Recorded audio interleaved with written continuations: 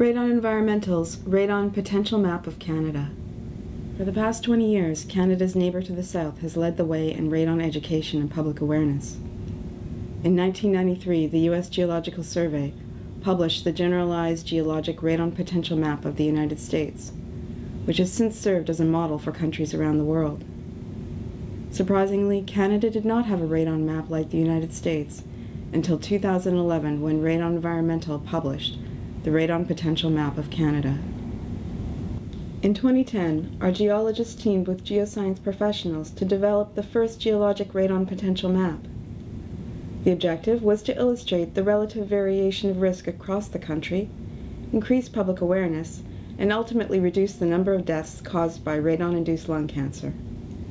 We felt the absence of a radon map was a significant gap in the information available to Canadians.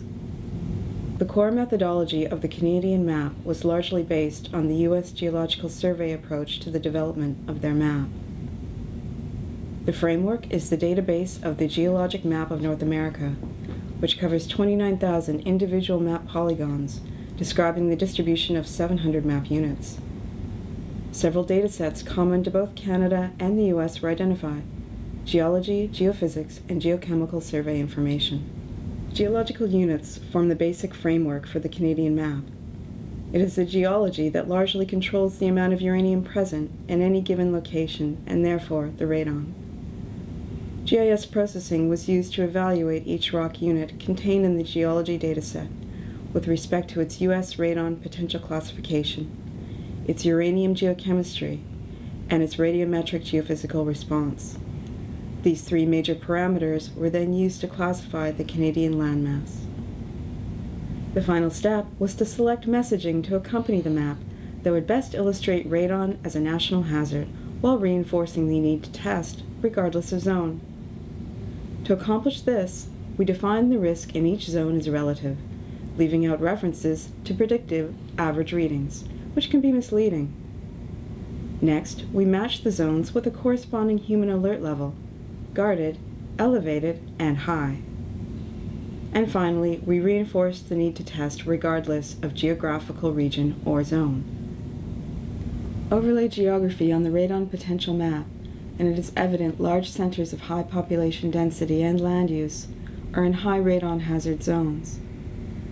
Significant radon hotspots can be found in every province from coast to coast, in and around Canada's major cities like Calgary, Toronto, and Ottawa. What implications might this have for how and where we grow our food or obtain our water supply? Another consideration: uranium contamination of common building materials, such as cement aggregate and granite, which can be a source of radon brought into our homes from other regions of the country.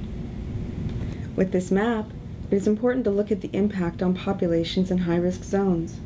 Gauging appropriate actions for communities in these areas needs to be a priority for all levels of government. One population to look at is First Nations, as many reserves are situated in potential radon hotspots.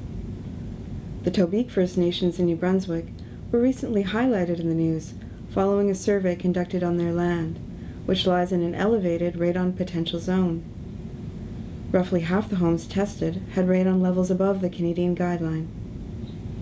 Canada's first radon potential map was created by a team of geoscience professionals, analyzing a precise set of survey data through GIS processing. The implications for this map are far-reaching, and will change the way Canadians think about their health in the years to come. The map is a fundamental tool in encouraging testing in all regions of the country. For more information, visit radoncorp.com. Radon Environmental, committed to a healthy future.